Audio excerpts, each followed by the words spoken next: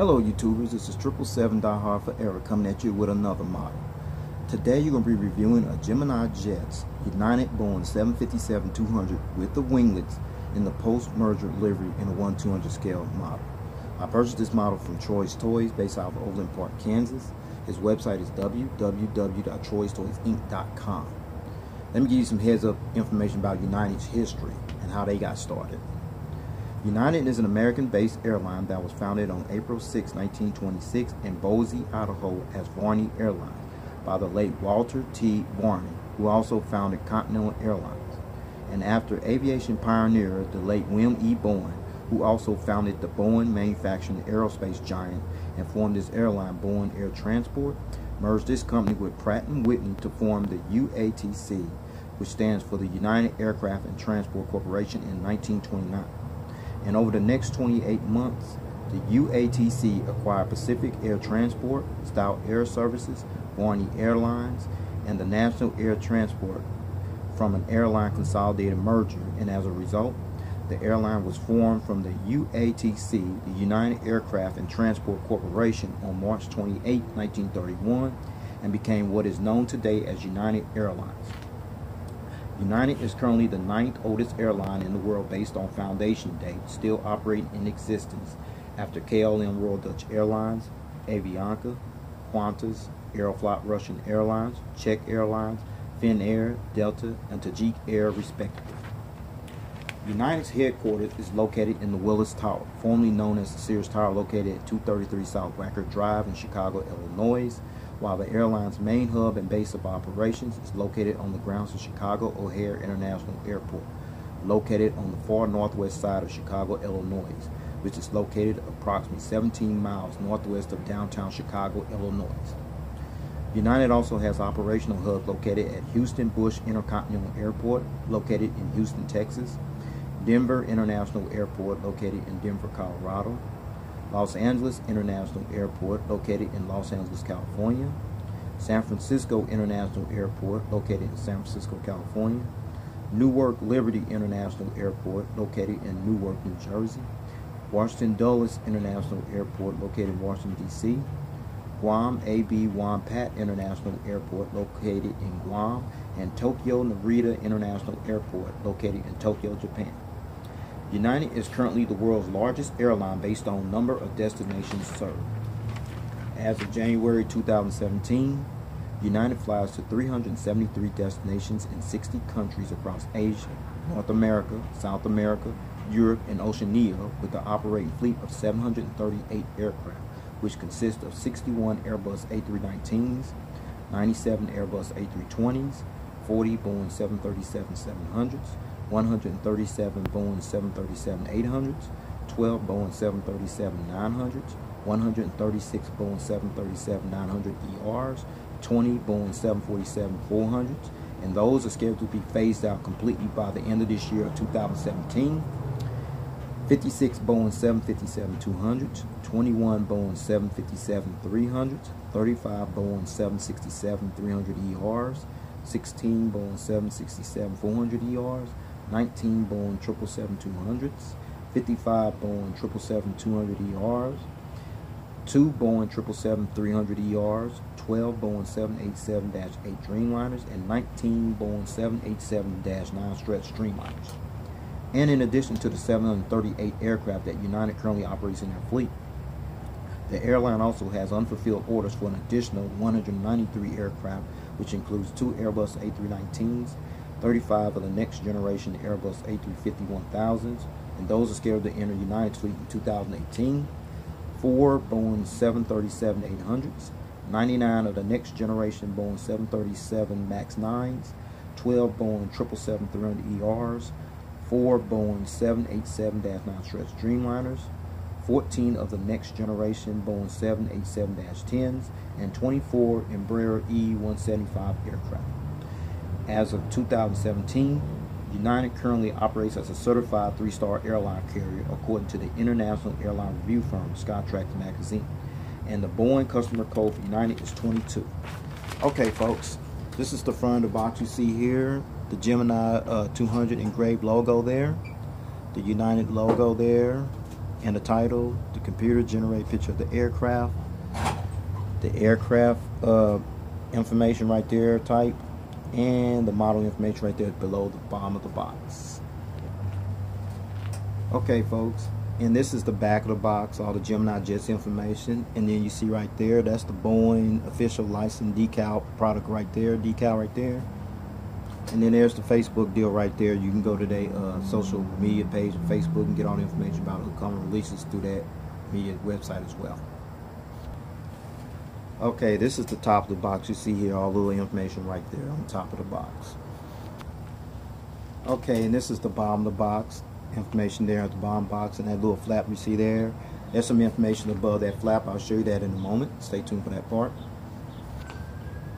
Okay, and this is the left side of the box with all the information you see there as well. And this is the right side of the box you see there, okay? Okay, now you're looking at the front of the box. You see here, the little flap there. I'm going to take that off right here. And then you see the inside of the box. There's the model, the gear places, and the stand. And then you come right here. That's all the information right there. You can sit there and read that and pause that if you like. Okay, but I'm gonna go ahead and take all this packaging out of this box here and show you more details on this model. Okay, so okay, now I took the packaging out of the box. This is what it looks like. It's partial plastic, partial foam. I'm gonna take the top part off, which is the plastic right here. You see that right there. Put that to the side. And then this was what's inside the packaging. There's the gear replacements, the model stand, and then the actual model inside there as well. Okay. Okay, with all that information out of the way about how United got into existence, the box and all the details on the boxing, the model stand, I took out the packaging and the gear replacements. With no further ado, folks, here is the model. Okay, there it is, folks. The Gemini Jets, United Boeing 757-200 in the post-merger livery with the winglets and the 1/200 scale model. Let me give you some history about their post-merger livery you see here displayed on this aircraft. This was the actual livery for Continental Airlines from 1991 until 2010. However, on May 2nd, 2010, United and Continental decided to merge as one airline, as the combined airline took the United name and adopted the Continental Airlines Global Identity logo and the livery following the merger. The merger was officially approved in September 2010, and the two companies merged as one on October 1st, 2010. This livery was designed and created by the consultancy firm, the Lippincott Company, whose global headquarters is located in New York City. So, with all that information about the livery, let's get down to business. Allow me to show you all the details on this aircraft model. Shall we? Let's roll. Okay, we're going to start on the port side, the left side of the aircraft here. You see the realistic gears right here, the nose gears kind of slanted a little bit there. Then there's the partial nose gear door with the partial registration number there. Then there's the nose cone right there. And then there's the cockpit windows and the windshield wipers. I'll give you a better visual view of those later on in the review. And then there's a little decal here between the cockpit windows and the L1 door. That is the Star Alliance decal. And if you don't know, United is part of the Star Alliance, which they joined the Star Alliance along with Air Canada, Lufthansa, SAS Scandinavian Airline System, and Thai Airways International as one of the 5 founding members on May 14, 1997, which consists of 27 airline members from 5 inhabited continents. Okay, now we get over here on the other side of the L1 door. You see there? That is the United Wi-Fi decal. And this decal indicates that Wi-Fi is available on board this aircraft. You got to pay for it, but you can get it. And then you see the United title right here on the upper part of the fuselage. And then we come over here, right there. See the inboard landing light right there. And then these engines you see here, folks, these are the Pratt & Whitney PW2040 engines that United uses on this particular aircraft, the Boeing 757-200 with the winglets. See, it's all detailed right there, right there.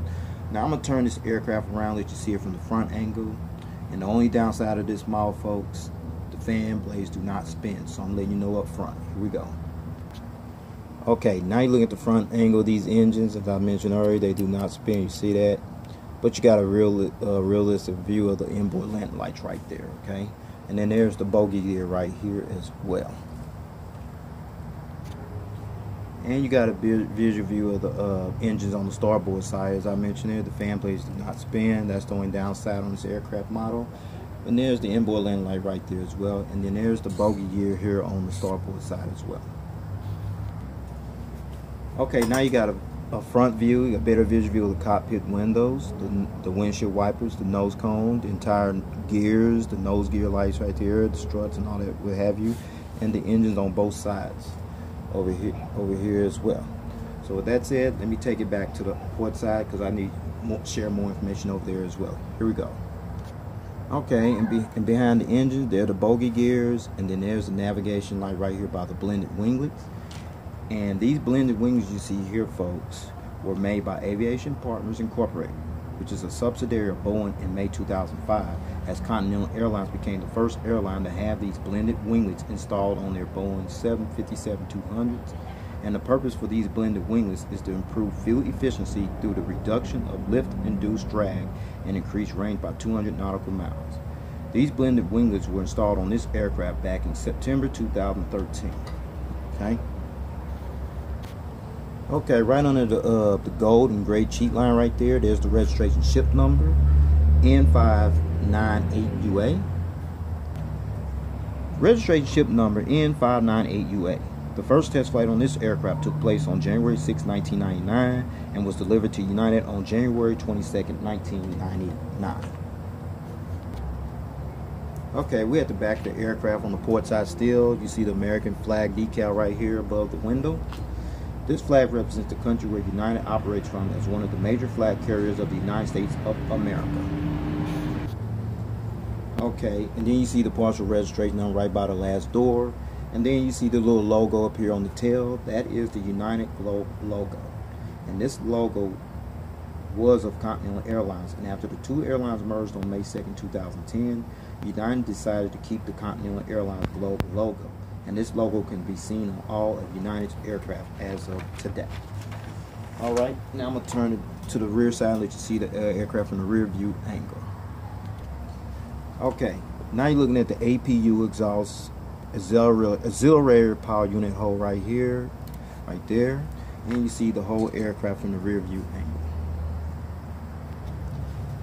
Okay, now we're on the starboard side of the aircraft where you see the cockpit windows, the Star Alliance logo, the United Wi-Fi decal, the nose gears, the nose gear door, the United title here, and right there, that is the front bulk bin door. Then you see the inboard land light, see the Pratt & Whitney engines there, and the bogey gears here on the starboard side as well. And you see the blended winglet here featuring the green navigation light there as well. Okay, we on the back side, you see the blended winglet there, you see the rear bulk bin door, you see the registration ship number, the American flag decal, the partial registration number there, and the United Airlines Globe logo here painted on the tail here as well. Okay, before I showed you the bird's eye aerial view of this aircraft and the undercarriage belly view of this aircraft, here are some features. The gears roll barely. Yeah, they roll barely, but they'll do. Okay, and the gears do tilt. Okay, there. So with no further ado, allow me to show you the bird's eye view of this aircraft. Let's roll.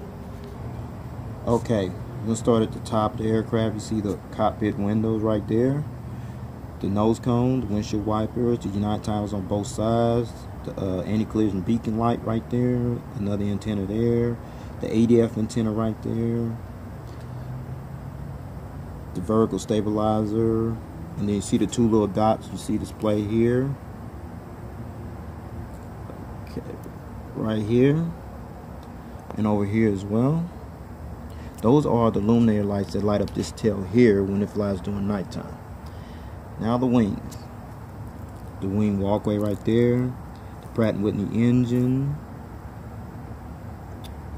the fuel dump valve and the strobe light, and the blended winglet over there. Same over here. Wing walkway, the engine, strobe light and the fuel dump valve and the blended winglet over there as well.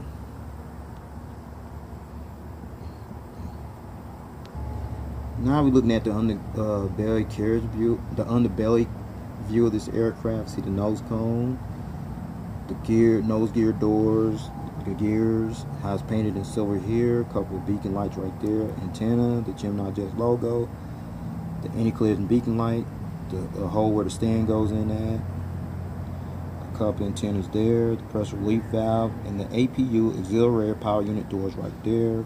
There's the horizontal stabilizers. And then you see the gears here. Okay, and then there's the engines right there. Then there's the strobe light and the blended winglet. Same over here.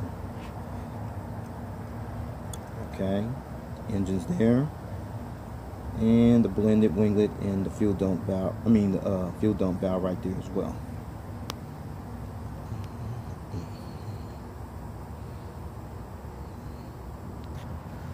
Okay, since I showed you the aerial bird's eye view of this aircraft and the undercarriage belly view of this aircraft, I'm going to put it on that stand there that I showed you earlier.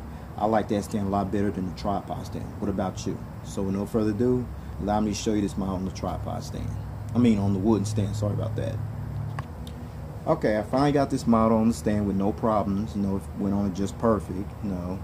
Everything's on point here. Alright, looking at it from the port side, okay? Now you're looking at this model from the front angle, featuring all the gears and stuff on tack there, what have you right there. It's on the model stand there as well. Okay, now you're looking at this model on the starboard side, how everything's intact there. Gears tilt a little bit. There's gears, everything's on point there. Okay. Okay, and finally you're looking at this model from the tail cam angle. Okay, before I take this model off the stand, I got in this position for a reason. The reason is that these detachable gears, they're not retractable, they're detachable and retractable for that matter. Okay, so I'm going to take them off here, and then I'll let you see this model from the rear view angle, okay? Okay, I finally took the gears off the stand. I had to pause it for a minute because it's a challenge trying to take them off anyway, so I had to pause the video for a minute. Now I'm back on point. You see it in flight mode. Now you got one or two options from this point on. You can choose to leave them like that without the gears. You choose to do that. These are the purpose for the gear replacements right there. They just substitute the gears. Or you can keep them on, the gears on there, keep it in the gear down position. Your choice, gears up, gear down. I choose to leave mine on there. So with that said, I'm gonna put these gears back on here, take this model to stand, and wrap up this model review, okay? Here we go. Okay, finally the seating configuration. United has 3 seated configured versions for this aircraft. However, on this particular United Boeing 757-200, which is a PS, a premium service configured 757, it seats 142 passengers in a 3-class configured cabin layout. Here's the breakdown, folks. From rows 1 to 7, that'll be from here all the way to here. You have 28 business first flatbed seats. Rows 21 to 27. That'll be from here to about right here. Rows 20, that'll be right here. And rows 28 to 38, that'll be from here all the way back to the rear of the aircraft. You have 72 economy class seats. And rows 21 to 27, that's 42 economy plus seats, which brings a total of 142 seats. And finally, United currently operates 56 Boeing 757-200s in their fleet, in which 15 of these, including this one, are the United PS Premium Service Configured 757-200s, as United currently utilizes this particular aircraft on coast-to-coast routes here in the United States of America, from Newark, New Jersey to West Coast destinations such as Los Angeles and San Francisco. Well, folks, this concludes this model review. Please rate and subscribe, and leave me your comments and suggestions. I'd like to know if you got this model or you plan on getting this model. There's a couple of individuals already did this model. Citrus Aviation, professional rail fan, he already did it. Did a comparison on the United battleship livery. I'll do that next. That'll be somewhere down the road. I gotta do that model, and I got a couple more United models to show you as well.